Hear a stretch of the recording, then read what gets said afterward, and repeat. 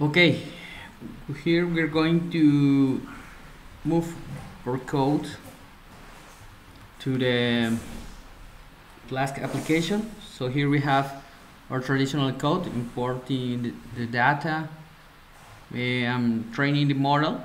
So we just need to copy and paste this code here in Visual Studio, libraries, the model, and we train the model, and then we save the model in this file. Okay, let's see. The file is not here, and after we run our code, we have this file that correspond to the model that we have trained. Later we can move this file to a path where the web application can find it.